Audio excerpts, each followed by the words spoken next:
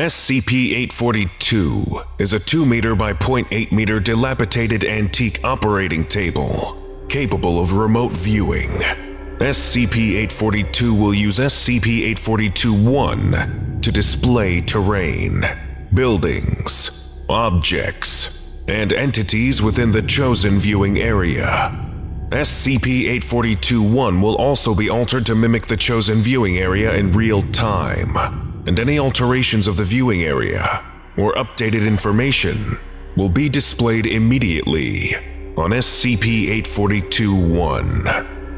SCP-842 will not display any anomalous properties until a living human lays face up on the table. Once the subject lays face up on the table, the subject becomes completely immobilized from the neck down and is henceforth designated SCP-842-1.